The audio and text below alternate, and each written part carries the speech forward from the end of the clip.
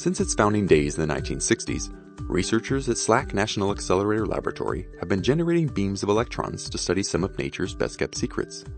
In the past, scientists used these beams for powerful particle collisions that revealed fundamental building blocks of matter.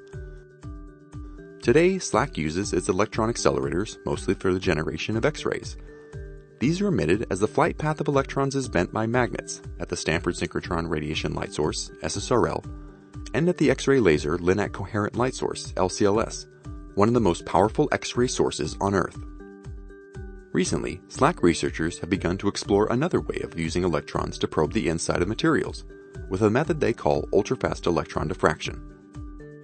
Electrons are generally viewed as particles, yet they also behave like waves, similar to waves of light.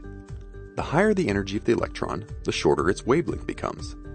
If the wavelength is short enough, the electron wave can collect information about the atomic structure of the object that it passes through, just like X-ray waves reveal the inside of materials.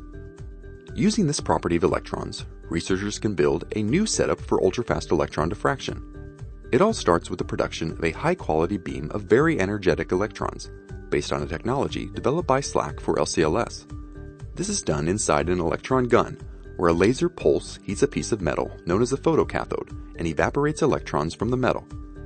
This incredibly short bunch of electrons is then accelerated by a radio frequency field toward the exit of the gun, where a magnet focuses consecutive bunches into a narrow beam of electrons traveling at 99.3% of the speed of light. Researchers then shine this beam through a sample.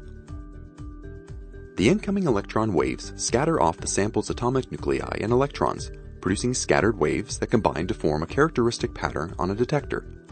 This process, called electron diffraction, allows scientists to reconstruct the atomic arrangement in the sample.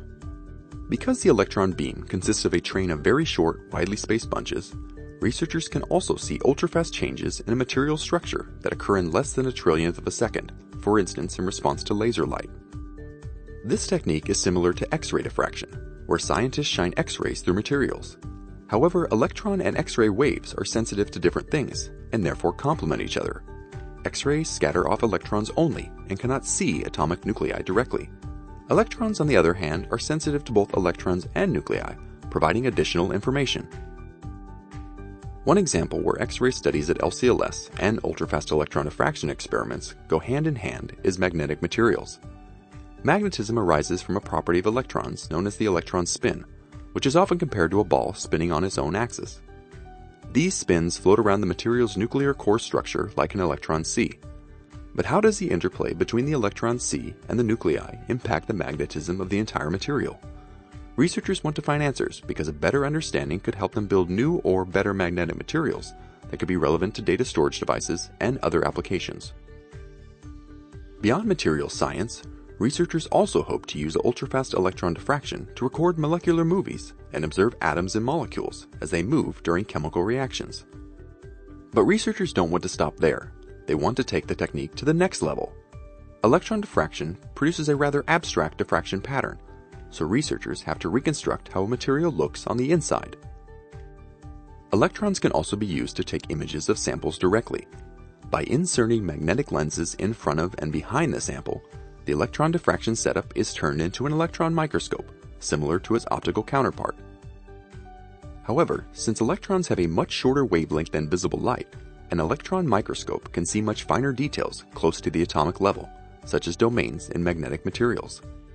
The fastest existing electron microscopes can take snapshots of processes as fast as 10 billionths of a second.